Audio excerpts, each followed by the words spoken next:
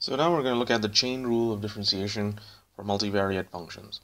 So one is, say, z is a function of xy, and suppose that furthermore that x itself is a function of t, okay, some function of t, and y is some function of t as well. So there are three variables, two independent variables that z depends on, and x and y themselves depend on t.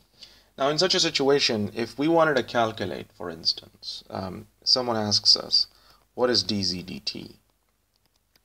Well, obviously, if we want to calculate dz dt, first we have to go through f. So we would calculate the partial derivative of f with respect to x, and then x with respect to t. And then we'll have the partial derivative of f with respect to y, okay, and the derivative of y with respect to t. So that's because if we want to calculate the derivative of with respect to t, clearly we see that both x and y are functions of t. And since z is a function of both of these, we need to look at the x derivative. And of course, since x is dependent on t, we'll multiply it by dx dt. We take the y derivative, of course, and multiply it by dy dt. Now, the other way you can also look at it is look at the connection here with this x and this x, all right? And if you were to sort of cancel these two out, you'd be left with ft. So it would be just with respect to t. Similar things happening here. This is just to sort of remember what's going on, to help you remember how the chain rule works. So here, if you could cancel these two, all that would be left is just an ft. So just to reflect. So anyway, that's how the chain rule works. Let's look at a quick example. So here's a quick example. Z equals xy. X is a function of x is cosine t and y is sine t. So, and the question, of course, is, now of course if someone asks us what is partial z by x or partial z by y, that's quite straightforward and there's no chain rule really required for that. However, the interesting question would be if we are asked, what is dz dt? Okay, well, dz dt is simply, according to the chain rule, which the one you see here, it's the same one that we're going to be using. So we need ingredients for this, which is the partial fx, the dx dt, partial fy, and dy dt. So in order to calculate them, let's do them on the side here. So for instance, one of the things we need is partial fx. So partial fx is going to be just y, partial fy is going to be just x, and then we have dx dt. So dx dt is going to be minus sine t, and dy dt is going to be cosine t. So now let's put all these pieces together here into the formula, and of course I'm talking about this, the same one. dz dt is all of these. So I'm going to substitute these values as you see them here, okay? And what that gives us is partial fx is of course y, and that's multiplied by dx dt, which is minus sine t. Okay, and then we have plus fy, which is x, and that's multiplied by cosine t. Okay, so now of course you can't leave the answer in this form because it's useless. We need to get rid of the y and the x, and for that, of course, we go to these definitions here.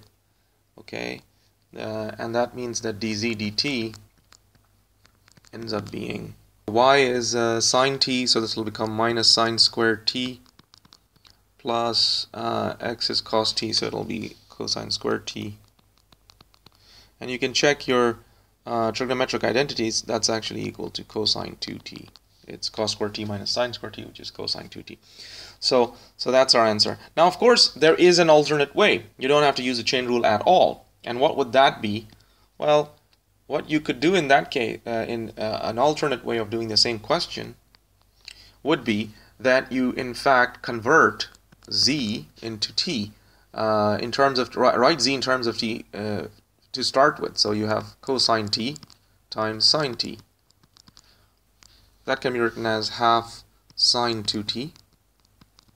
Okay, and that's just from trigonometric identities, and that implies that dz dt is half into 2 cosine t. Oh, sorry, cosine 2t rather.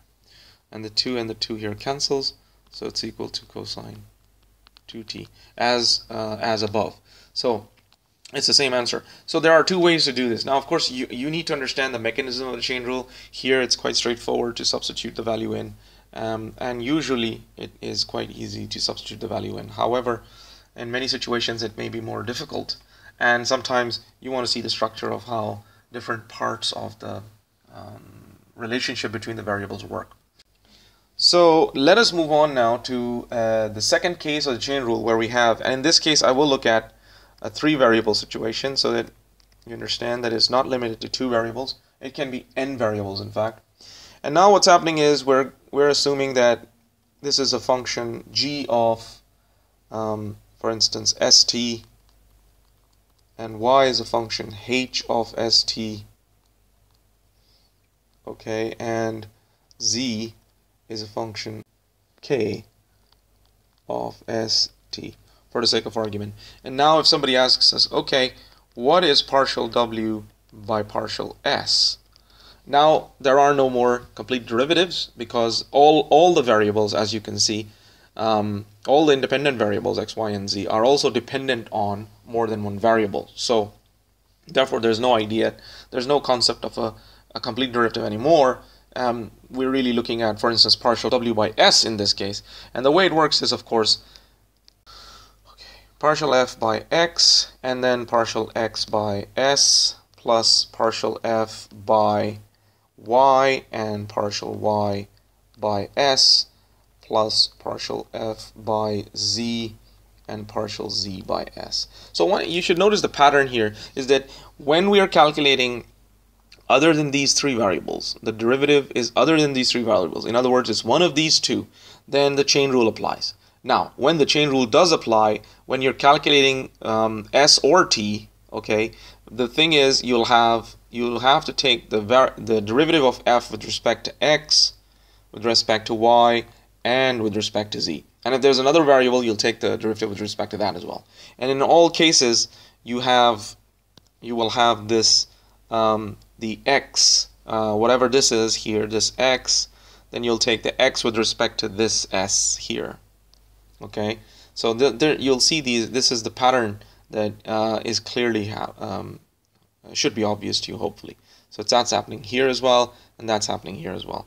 So you'll see this x, this y, this y, this z, this z. Let me change color a little bit here. And this s, I'm going to change that, and this s, and this s, and this s here. So they're all the same, basically.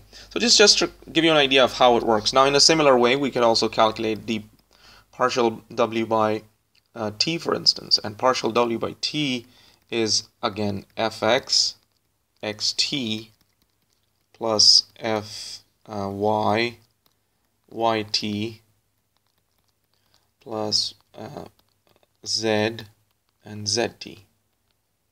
Okay, so that's how that works. Now, by the way, you could increase this further, and instead of st, suppose you had stu, then you would be there'd be no change in these variables. I mean there would be no difference in the chain rules here. The only thing is you'd be able to calculate partial w by u in that case.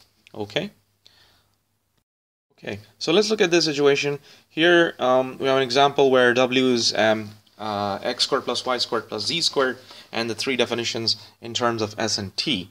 So if I wanted to calculate ws, that's what I want to calculate, for instance. So let me just run that 1 second.